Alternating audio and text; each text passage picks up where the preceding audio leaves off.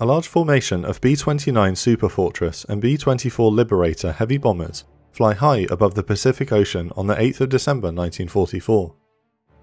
The heavies approach the next objective in America's island-hopping campaign towards Imperial Japan. Superfortresses and Liberators drop thousands of tons of munitions, cratering the dark volcanic landscape. Their target, an island with black sand that one aviator comments looks like a burnt pork chop in the middle of the ocean, offers only light anti-aircraft fire from its defenders. This raid is just the first of 74 consecutive bombing missions against the small island, which has an area of only 8 square miles. In 3 months' time, this island will become the setting for one of the most ferocious battles of the Second World War. Its name is Iwo Jima. 2 months earlier, the military might of the United States begins to wear down the Japanese defense of the Philippines. With victory imminent, Admiral Chester Nimitz starts to turn his attention to Iwo Jima. The small volcanic island has 2 airfields and lies directly in the path of the American strategic bombing campaign against the Japanese mainland. Japanese fighters from Iwo Jima harass B-29 formations, and bombers based there have been raiding newly conquered islands to the east. Admiral Nimitz wants to eliminate this threat once and for all, before the impending invasion of Okinawa. On the 9th of November, Nimitz informs Lieutenant General Holland Smith, commander of the Fleet Marine Force, that he will command Operation Detachment, the storming of Iwo Jima. Once he has been briefed on detachment, Nimitz remarks, "Well, this will be easy. The Japanese will surrender Iwo Jima without a fight." Storming the small volcanic island seems like a simple proposition. There is no fresh water, and reconnaissance flights notice there are no buildings for housing soldiers on the black landscape. It is believed there are only 12,000 weakened Japanese troops defending the island. Nimitz is confident they will be overcome in a matter of days. On the 15th of February 1945, an armada of over 600 warships and transports depart the Marianas Islands carrying 3 divisions of 70,000 Marines en route to Iwo Jima. The Marines have been told they are heading to Island X. The 70-mile-long American fleet will arrive off the shores of Iwo Jima the following day. In fact, the Japanese have no intention of letting the island fall to the Americans without a fight. Iwo Jima is part of the Tokyo Prefecture, and thus part of Japan itself, so it must be defended to the last man.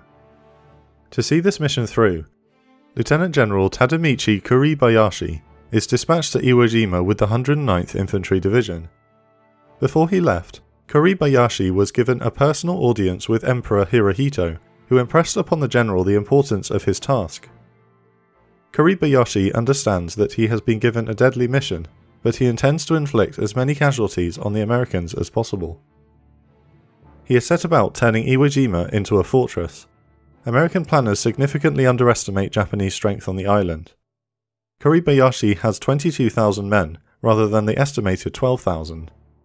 The defenders have tunnelled into the island throughout the winter, awaiting the coming onslaught from fortified bunkers and blockhouses.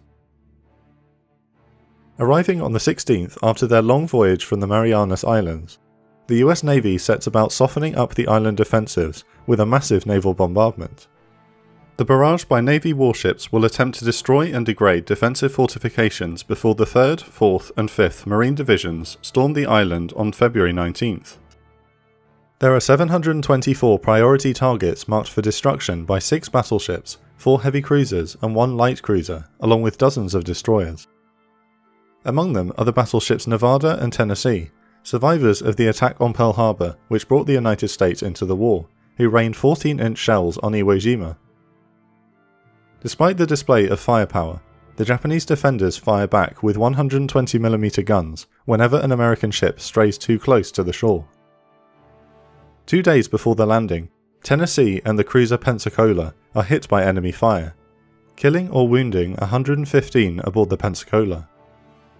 Meanwhile, over 120 fighter bombers from fleet and escort carriers carry out 612 sorties, attacking any targets of opportunity. However, the 10-day bombardment requested by General Smith is cut down to just 3.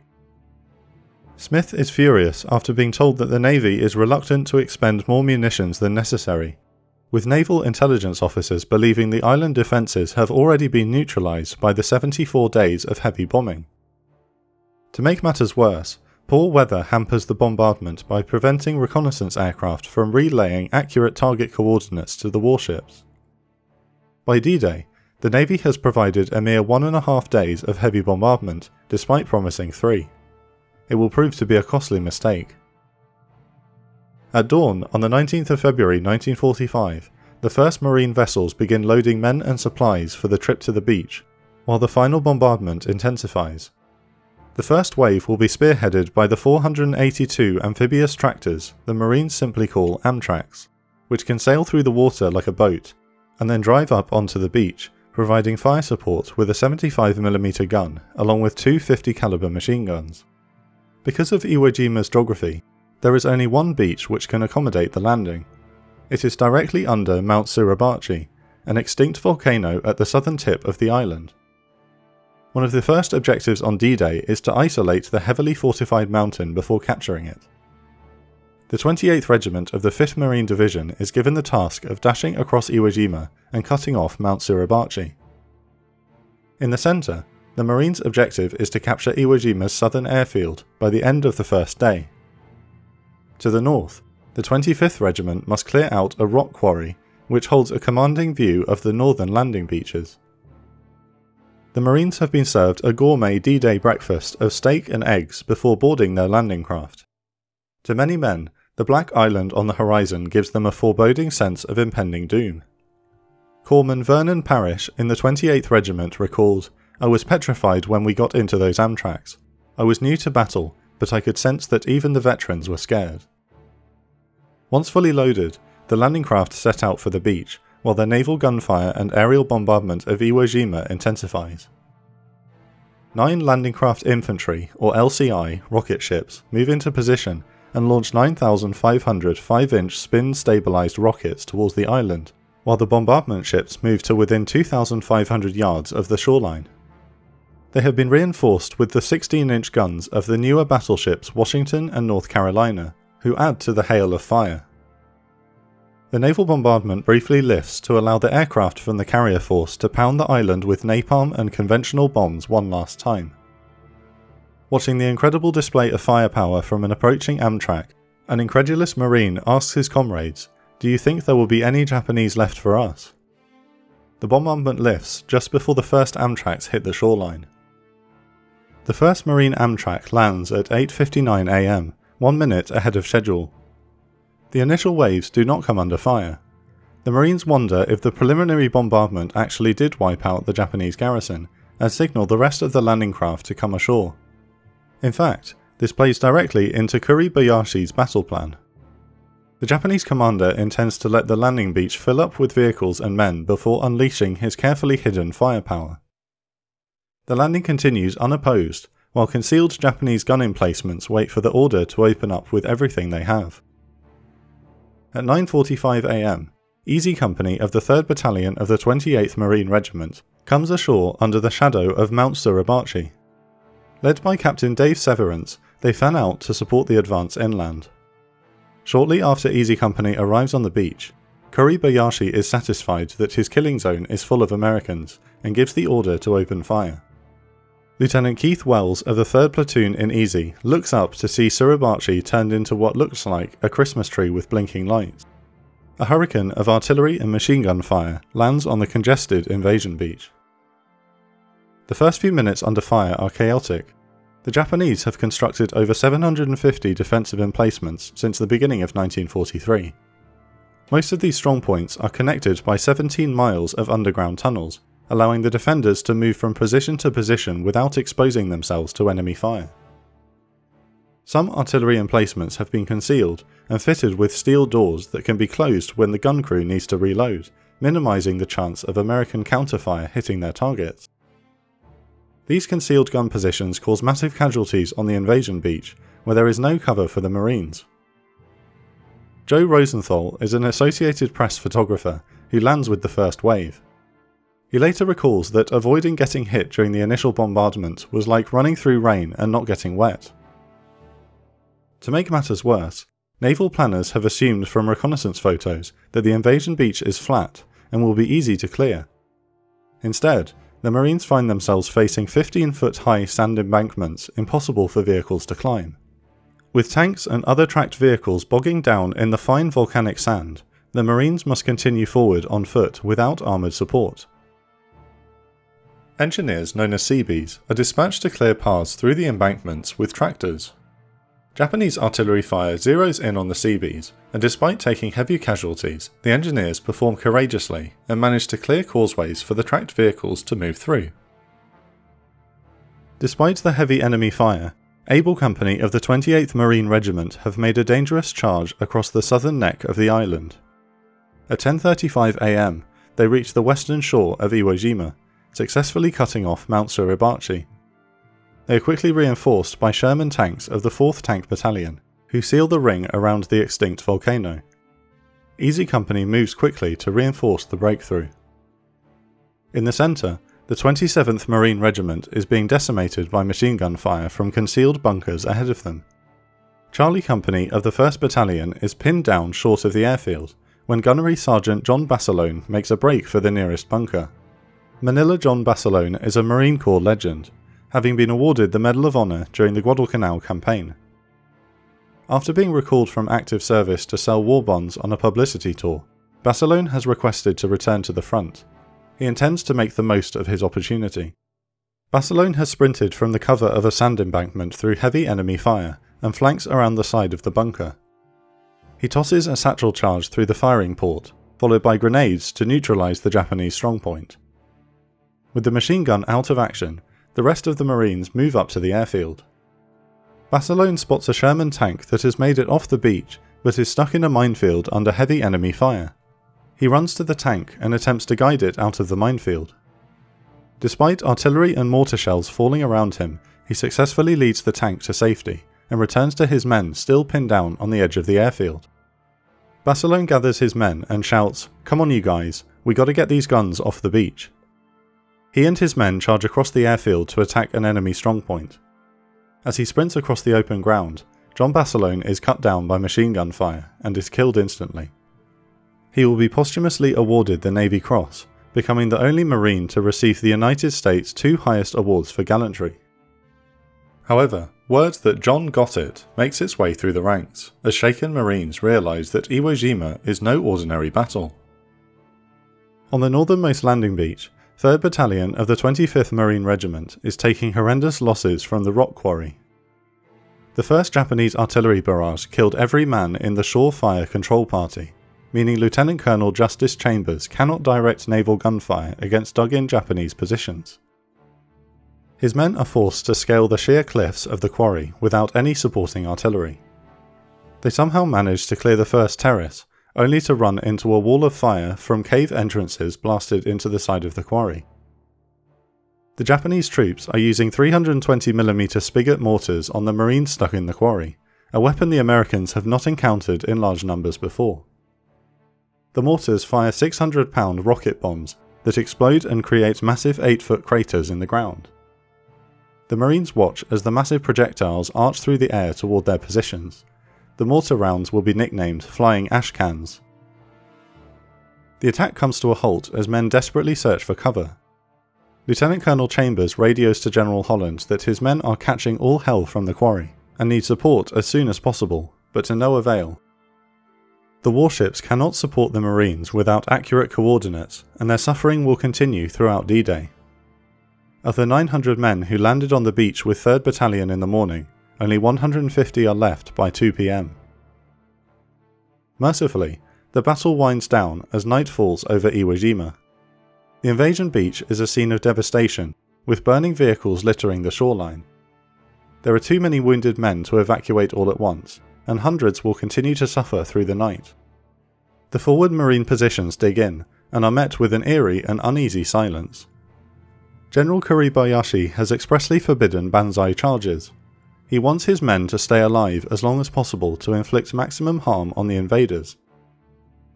His plan for an attritional battle has already seen results. At the end of D-Day, the Marines have suffered 2,420 casualties, including 548 killed in action. This number represents over half of the total casualties taken during the entire 6-month-long Guadalcanal campaign. At the White House, President Roosevelt openly gasps in horror at a casualty list for the first time in the war. Day breaks on D+1 to reveal cold rain and gusty winds.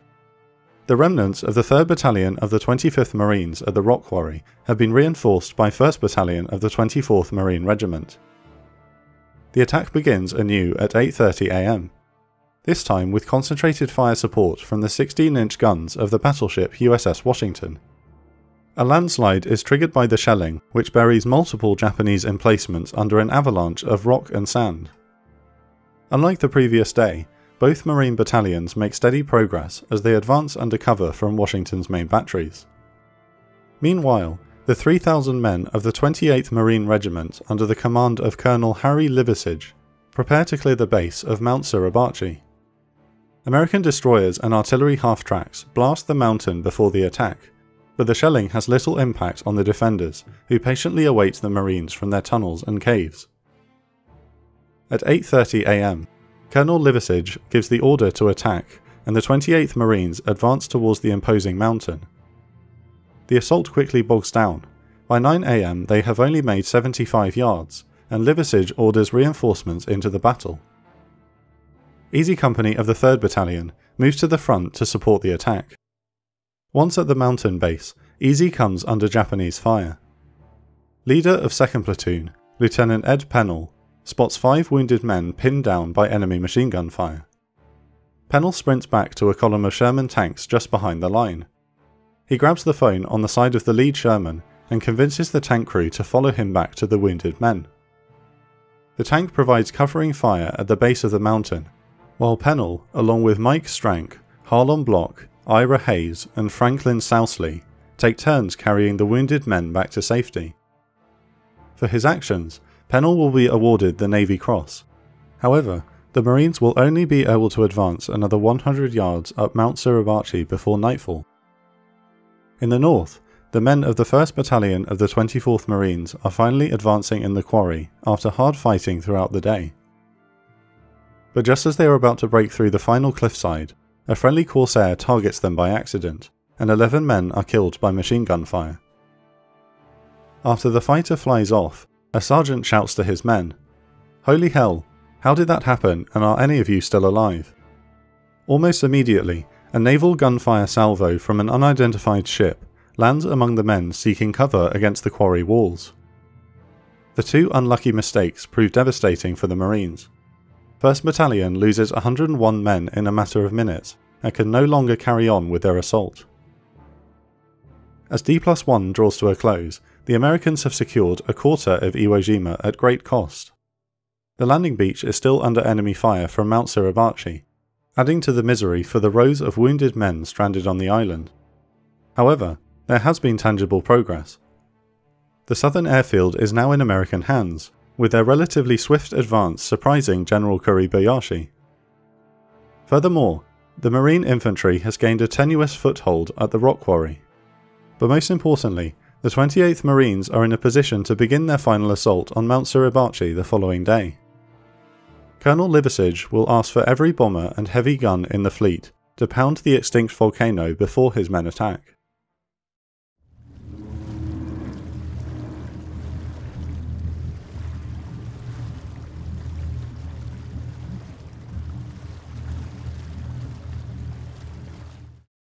At 7:30 am on D+2 of the assault on Iwo Jima, an earth-shaking artillery barrage begins. Naval guns, marine artillery and tanks bombard Japanese positions on Mount Suribachi. The 28th Marine Regiment of the 5th Marine Division is to assault the volcano at 8 am. The 28th's commander, Colonel Harry Liversidge, is unsatisfied despite the heavy volume of fire and shouts at his operations officer, "Ask for all of it." 40 Corsairs from Task Force 51's carriers dive in on the mountain, firing rockets and dropping napalm on suspected enemy positions while the Marines anxiously wait in their foxholes. Today will be the big push to capture the Japanese stronghold, which has been marked as a priority objective. However, at 8 am there is no order to advance.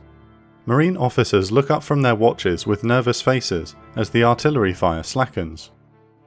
Liversidge has been promised Sherman tanks to support his advance, but they have been delayed by harassing mortar fire and traffic jams on the beach. He has no choice but to wait.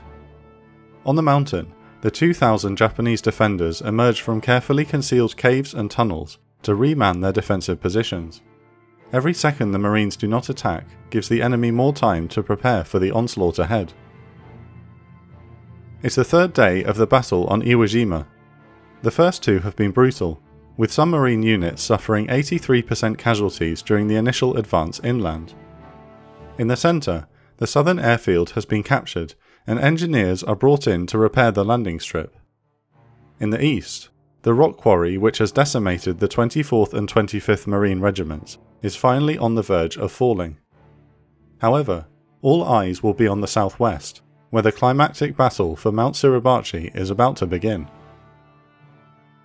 Colonel Liversidge continues to hold out hope that his promised armour will show up, but by 8:30 AM he can wait no longer. The order goes out to begin the assault.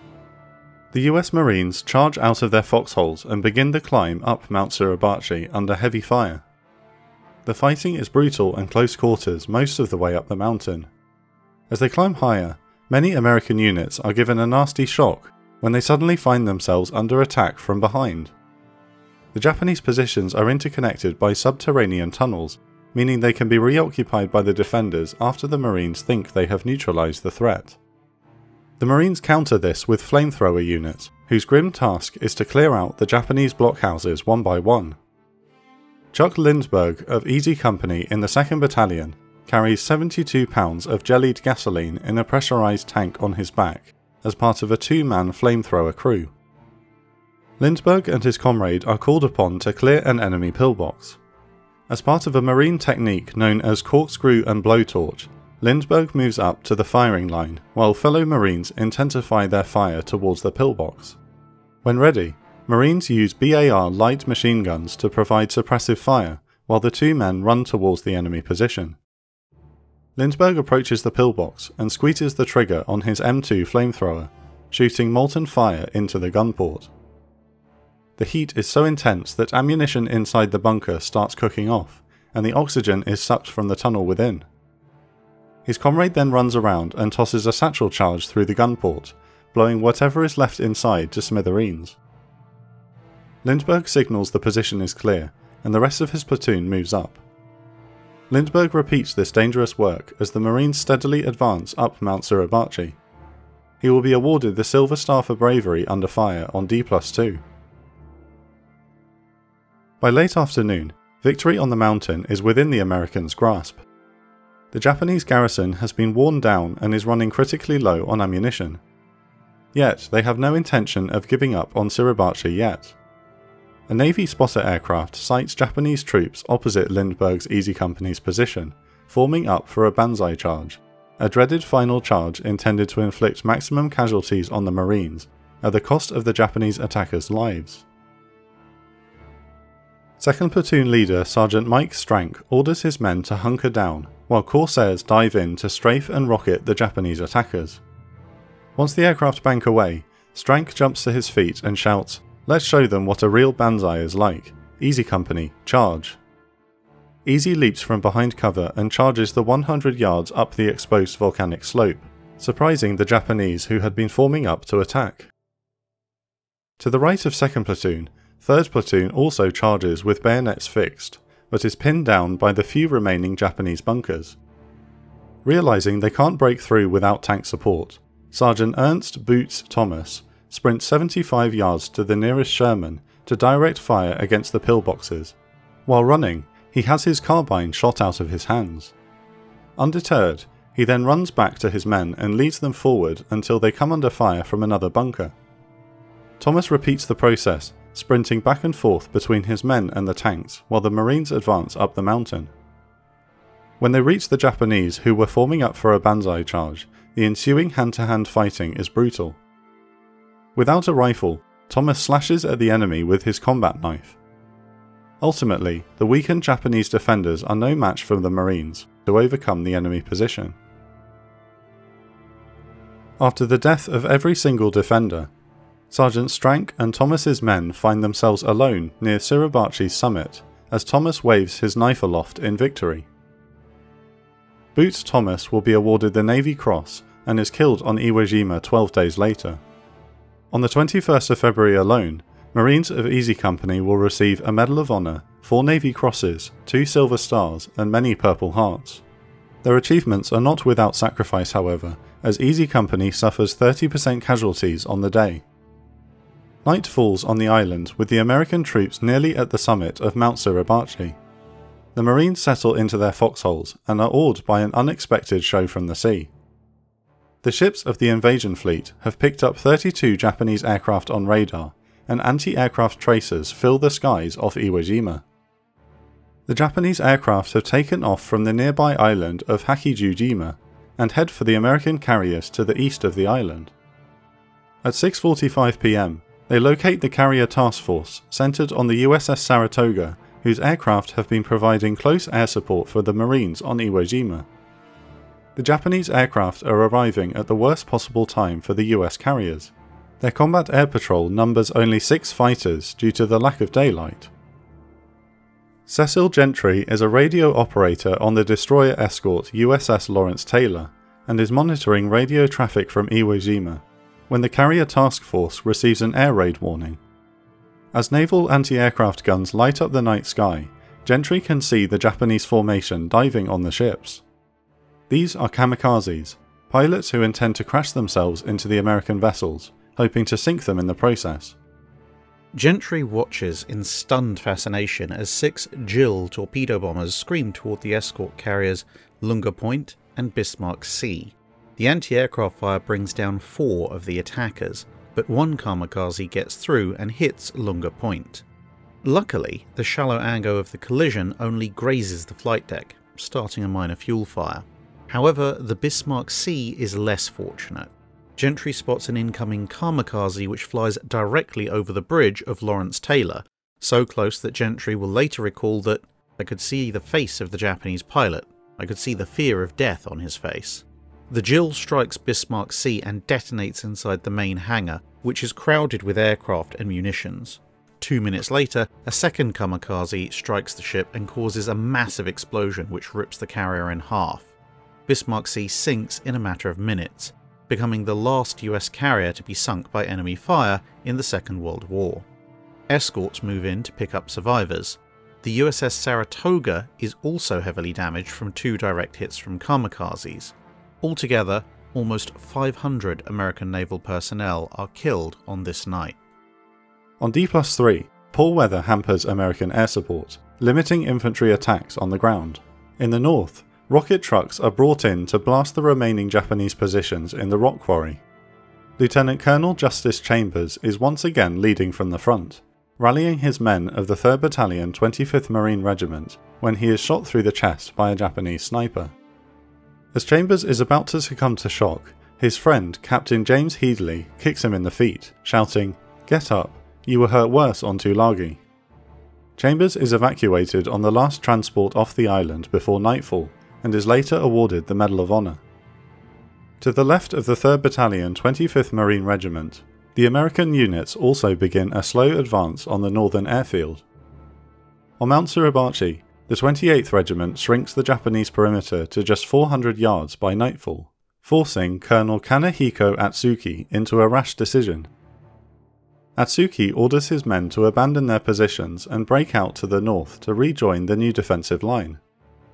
However, poor communications lead to only 150 men attempting the breakout. They are caught in the open by American machine guns and are cut to pieces. Only 25 make it to the friendly lines, where they inform General Kuribayashi that Mount Suribachi has fallen. At the base of the mountain, Colonel Liversidge visits 2nd Battalion Commander Lieutenant Colonel Chandler Johnson and gives him a simple command: "Tomorrow we climb."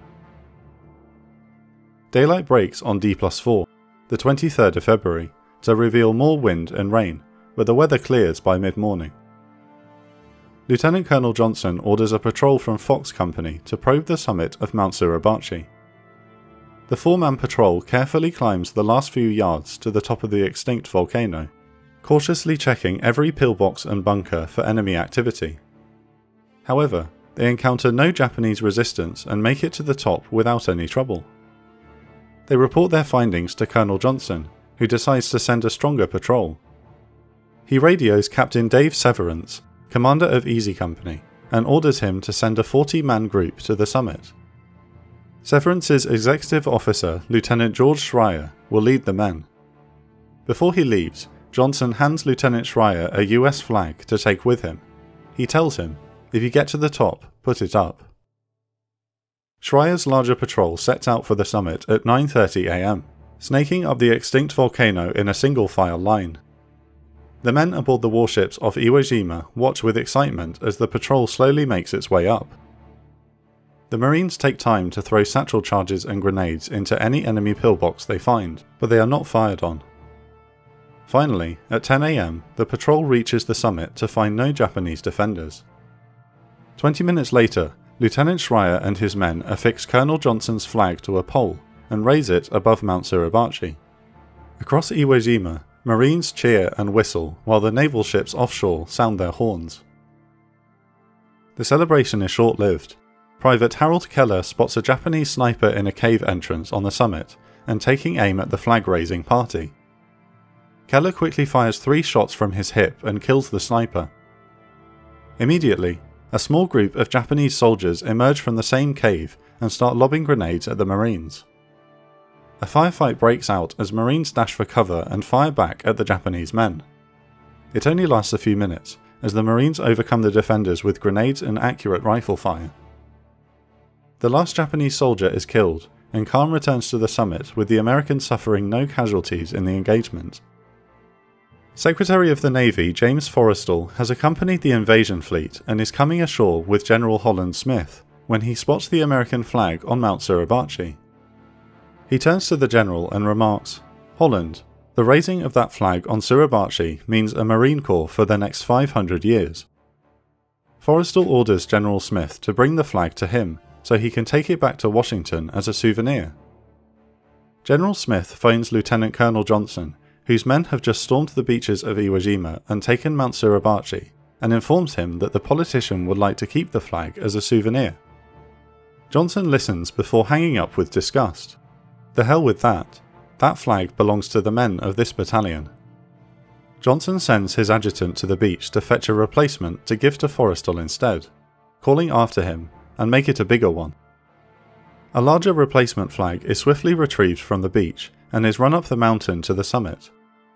The company runner, René Gagnon, hands the flag to Sergeant Strank and tells him, Colonel Johnson wants this big flag run up high so every son of a bitch on this whole island can see it. The original flag is taken down for Lieutenant Colonel Johnson to put into safekeeping. At 1 PM, 6 men from Easy Company 2nd Battalion 28th Marine Regiment affix the replacement flag to a heavy pipe and raise it over the island. Associated Press photographer Joe Rosenthal, who survived the first days on Iwo Jima, is there to capture the moment. Rosenthal's picture of the second flag raising on Iwo Jima will become one of the most famous images of the Second World War. Politician Secretary of the Navy James Forrestal never gets his hands on the real flag. With Mount Suribachi conquered and the southern end of Iwo Jima secured, the battle now shifts to the north. On the following day, D+5, a massive attack is launched on a wide front by the 3rd and 5th Marine Divisions. With the help of overwhelming naval gunfire from the cruiser USS Pensacola and the battleship USS Idaho, the Marines finally overrun the rock quarry. Furthermore, they make significant progress against Iwo Jima's northern airfield. It is the most territory the US has gained in one day since the battle began. Naval High Command believes that victory is imminent, but the day's encouraging advances are instead providing false hope. The real battle for Iwo Jima is about to begin, as the combat shifts to the broken ground and difficult ridges comprising the northern half of the island. Within a month, Lieutenant Colonel Johnson and half of the Marines who raised the flag atop Mount Suribachi will be dead.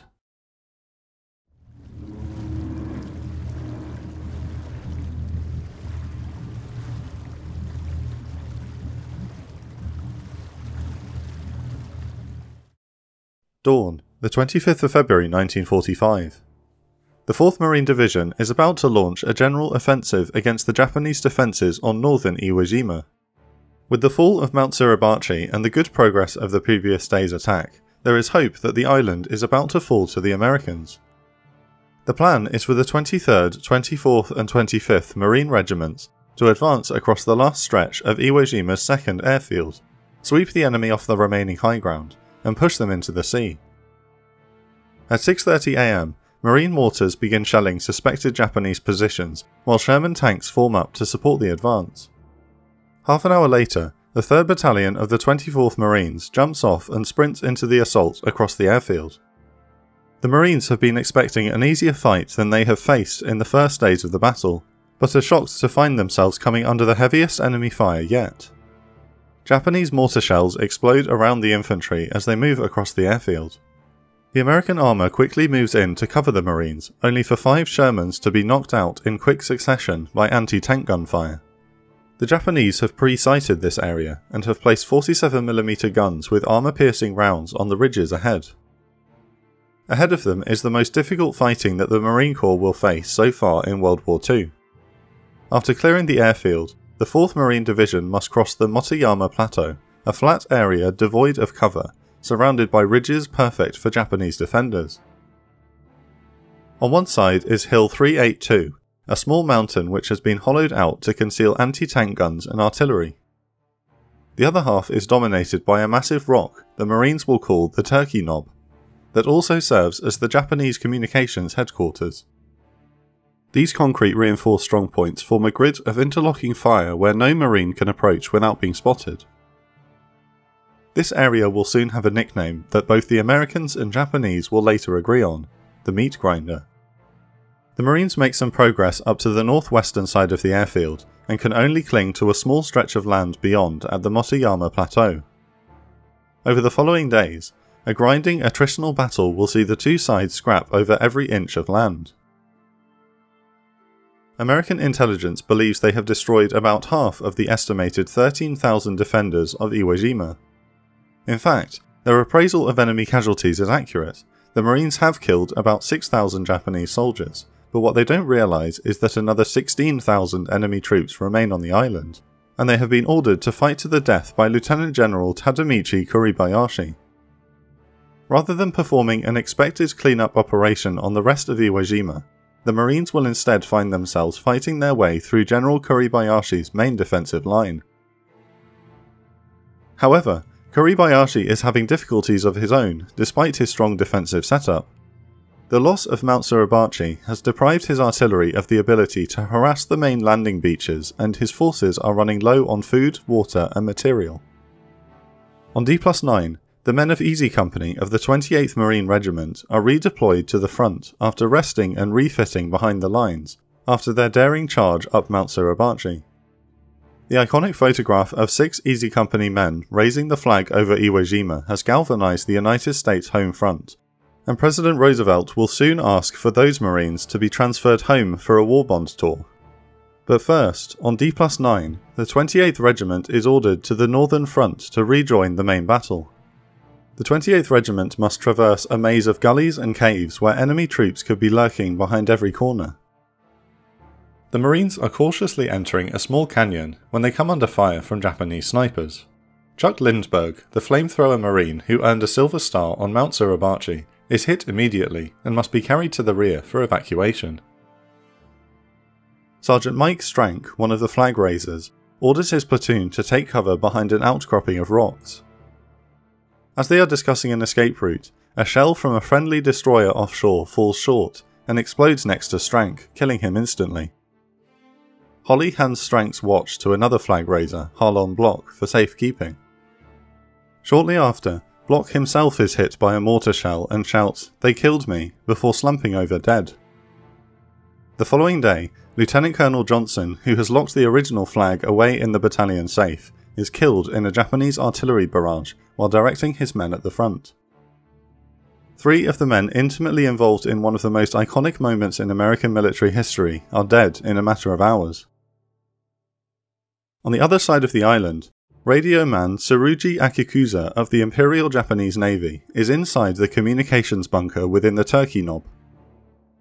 By the night of the 1st of March, the bunker is nearly out of food and water, but more importantly, the radio equipment has been destroyed. Akikusa volunteers alongside 7 other men to run across the Motoyama Plateau and deliver a message to the Naval Air Group command bunker requesting more supplies. Before he leaves, Akikusa's best friend Shoji Kageyama warns him to be careful. The radio man responds, "Don't worry, I'll be right back." In the dead of night, Akikusa and the other messengers slip out of the communications bunker from a cave exit. They make their way north, moving parallel to American lines as they silently cross the killing ground of the Motoyama Plateau. All around them lies the devastation of war as they pass the twisted remains of wrecked tanks and rotting corpses which could not be evacuated during the day. US naval artillery occasionally fires star shells into the night sky, forcing the runners to frequently dive for cover before the landscape is illuminated by artificial light. Whenever a star shell explodes near them, Akikusa must often hide amongst the rows of decomposing human remains to avoid being spotted from the American foxholes. He works hard to not lose the contents of his stomach before jumping back up when the area goes dark again.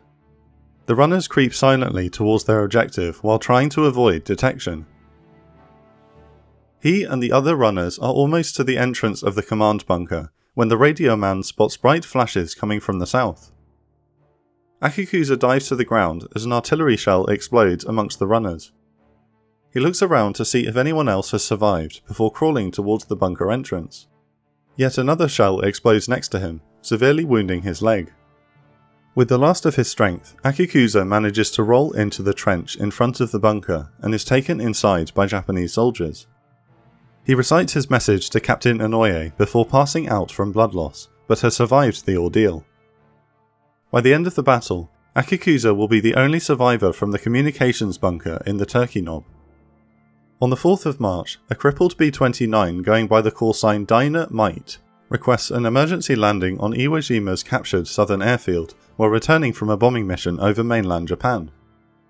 Despite the battle still raging on the island, over 2,000 Seabees have worked night and day to make the southern runway usable in less than a week. Dynamite makes a hard landing, but the crew is safe. Marines watch as the airmen leap from the aircraft and kiss the ground, shouting, "Thank God for you Marines."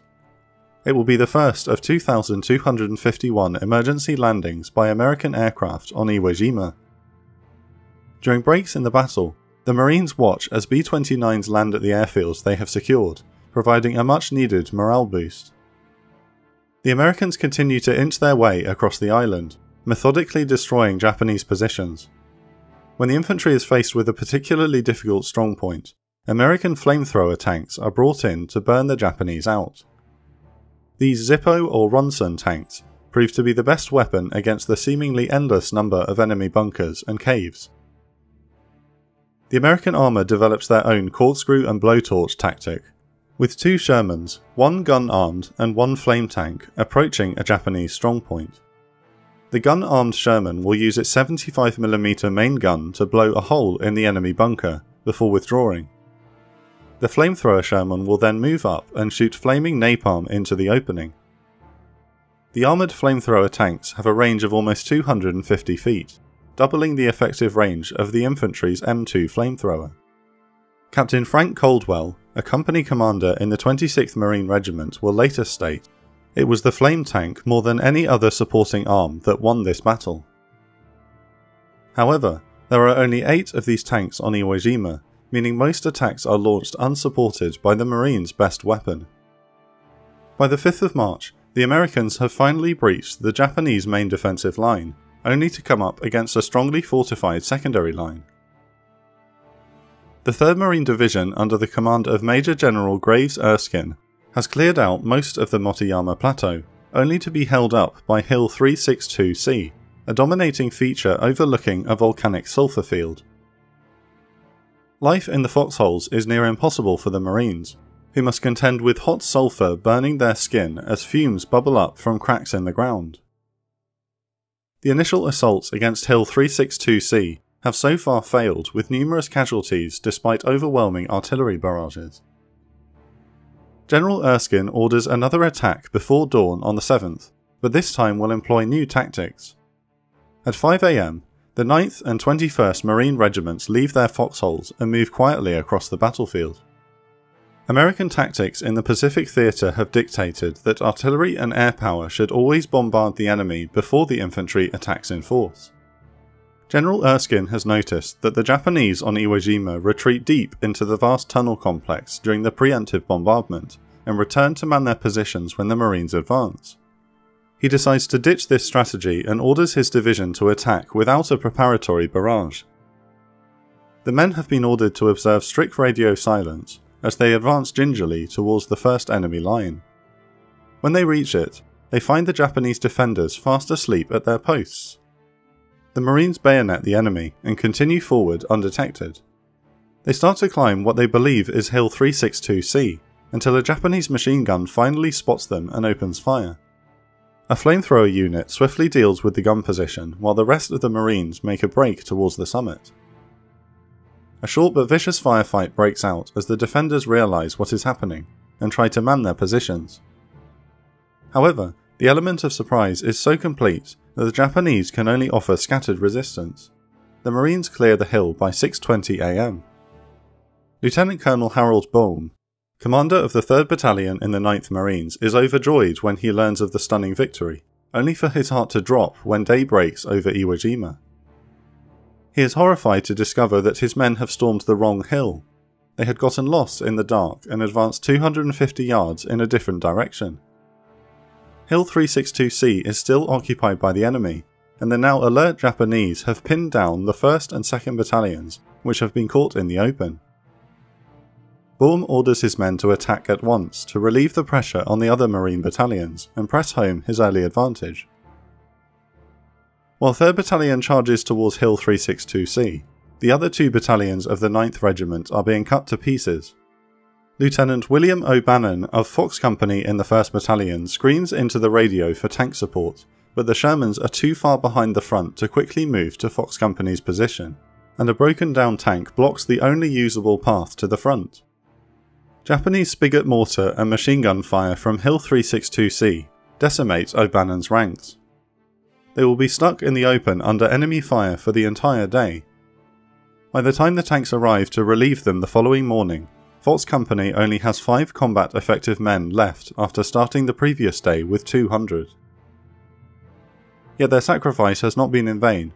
3rd Battalion manages to gain a foothold on Hill 362C, and the Marines start clearing enemy positions with grenades and flamethrowers.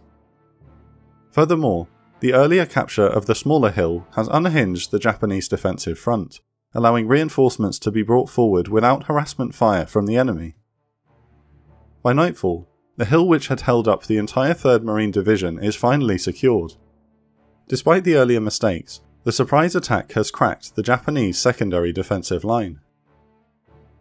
The loss of Hill 362C is the last straw for Kuribayashi's officers. Without his knowledge or blessing, subordinates Captain Inoue and General Senda send out word to launch a general attack, code for a banzai charge, on the night of the 8th of March.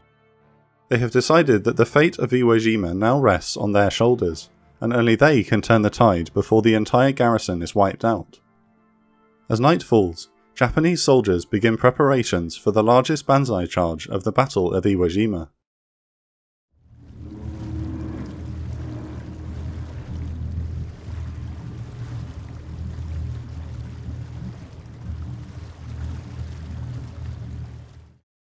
It's nearly midnight on the 8th of March 1945. At the Naval Air Group Command Bunker in northern Iwo Jima, Japanese soldiers prepare to launch a massive banzai attack on the American invaders. Radio man Tsurugi Akikusa begs his comrades to take him with them, but he is still recovering from the wounds he suffered the week prior as he dashed across the island to deliver a message to the bunker. He can only watch as his friends destroy their radio equipment and salute each other with a farewell toast. At midnight, Ensign Satoru Omagari leaves the bunker with a company of the 3rd Aircraft Maintenance Unit under the command of Lieutenant Hideo Koshi. Omagari and his men are aircraft technicians, and they have not been trained for combat roles. But they are willing to die for their country and have been given grenades to hide in their belts to detonate amongst their captors should they be captured by the enemy. After 3 weeks of vicious combat, The Japanese defences on Iwo Jima are beginning to crack under the relentless pressure from the 3rd, 4th and 5th Marine Divisions. The previous day saw the loss of Hill 362C in the north of the island, one of the last Japanese strongpoints on Lieutenant General Tadamichi Kuribayashi's secondary defensive line. However, many Japanese men remain hidden in bunkers and caves throughout the island. Kuribayashi is intent on preserving his remaining strength as much as possible and forbids his rebellious commanders from ordering banzai charges. Over the radio, General Kuribayashi begs his men not to throw their lives away. Those who are listening obey their commanding general, but others are not told of his instructions and climb out of their bunkers to take part in the assault. Omagari's company moves out with the 1,000 Japanese men taking part in the banzai attack. They are told by their superiors that the objective is to recapture Mount Suribachi, but most men know they are headed to their deaths. They will also not have the element of surprise. The 4th Marine Division has noticed increased Japanese activity during the day, and its men are alerted to a possible attack. Lieutenant Koshi's men make their way across the Motoyama Plateau, past the Turkey Knob and Hill 382, which are still holding out. However, a star shell illuminates their position, and they are quickly hit by an American mortar barrage. The mortars kill most of the men out in the open, while Ensign Omagari hugs the ground. When it ends, he makes his way forward to ask Lieutenant Koshi for instructions, only to find him mortally wounded. Koshi tells Omagari to take over the attack and to leave him behind. Omagari leads the remaining men across the broken ground in front of them, braving American artillery fire. What's left of Omagari's company reaches a destroyed Shinto shrine near the airfield, where they find 400 naval troops crowded together in craters. The planning for the attack has been poor, and the leaderless Japanese units are making themselves easy targets by congregating. Marine artillery blasts the shrine, and the Air Maintenance Company is forced to take cover. 2 hours pass, during which time one by one the men in the craters summon the courage to attack and leave the area to charge the American lines. Eventually, Omagari also leads his company away from the shrine towards the airfield. As they approach, they come under intense machine gun fire and are forced to try a different route. After walking for another hour, Omagari and his weary men suddenly find themselves in a quiet sector. Totally lost, he stumbles to a cave entrance, where a hidden Japanese tank crewman asks him what he and his men are doing here. "We are on a general attack." "What attack? No such attack has been authorized. You must return to your post at once." Omagari and the tankman argue until Colonel Nishi of the 26th Tank Regiment appears. Nishi produces a written order from General Kuribayashi forbidding banzai charges. Realizing he and his men have been lied to, Omagari and his men follow the tankmen inside the bunker, where they will spend the rest of the battle. A head count reveals that only 20 of Lieutenant Koshi's original 100 men have survived the night. Those units that managed to charge the American positions are massacred, and the Marines will count almost 800 Japanese bodies the next day, at the cost of only 90 dead. The failed general attack marks a turning point in the battle. The remaining Japanese garrisons are severely weakened, and Kuribayashi's secondary defensive line is slowly overcome as the Marines cut off and isolate the toughest strongpoints. The day after the doomed banzai charge, a 28-man patrol from the 3rd Division reaches the northernmost coast of Iwo Jima, with their commanding officer sending a bottle of water from the captured beach back to General Erskine as a keepsake. On the same day, Hill 382 is finally neutralized after heavy fighting. With defeat imminent, Kuribayashi retreats to make his last stand in the northwest corner of the island, an area that will become known as Death Valley. The last phase of the battle is not without casualties. The US Marines continue to fight for every inch of the jagged, rock-littered ground north of the 2nd Airfield. The Turkey Knob falls by March 10th, and the eastern half of the Japanese garrison is forced into a shrinking pocket. With the appalling casualties alarming the American public, the Navy cynically announces on the 14th of March that Iwo Jima is secured in an official flag-raising ceremony at the base of Mount Suribachi. Meanwhile, in the north of the island, Marine flame tanks are expending their napalm fuel at a rate of over 10,000 gallons a day to clear the remaining enemy emplacements. On the 21st of March, a third flag raiser, Private First Class Franklin Sousley, is killed by a Japanese sniper on the northwestern end of the island. On the 23rd of March, General Kuribayashi sends a final message to the nearby Japanese garrison on Chichijima. All officers and men of Chichijima, goodbye from Iwo. 2 nights later, 300 Japanese soldiers in Kuribayashi's last defensive stronghold slip out of their tunnels and caves. They make their way through Death Valley and head south towards the second airfield. So few of these men will end up surviving, so it is unclear how they managed to sneak through the American lines completely undetected in the dead of night. They creep silently through the ravines and gullies that the Marines have been fighting through for the previous month. Some US Marines would later report that they thought they saw shadowy figures in the darkness. Once on the edge of the airfield, the Japanese soldiers split into 3 groups and prepare to attack a newly constructed American camp. This tented area is currently occupied by Seabees, the 5th Pioneer Battalion, and 2nd Line troops who are unaware of the approaching danger. At just past midnight, the Japanese soldiers leap to their feet and give a loud banzai as they charge towards the camp. The confused Americans are awoken by the sudden attack. The Japanese slash men in their tents with bayonets, and then throw grenades and fire wildly. The fighting alerts a nearby Marine detachment and a shore battery of black soldiers who come to the support of the rear area troops. The fighting is desperate and vicious as the Americans try to regain their bearings. First Lieutenant Harry Martin of the 5th Pioneers organises a firing line in the middle of the camp which halts the Japanese attack. At the same time, Martin realises the enemy has surrounded some of the tents of his unit. Armed with only a pistol, he charges alone towards his trapped men and is wounded twice as he runs through enemy fire. He manages to reach his cut-off Marines and directs them back to friendly lines. As they retreat, the Japanese capture a .30 caliber machine gun nest and turn the gun on the Americans.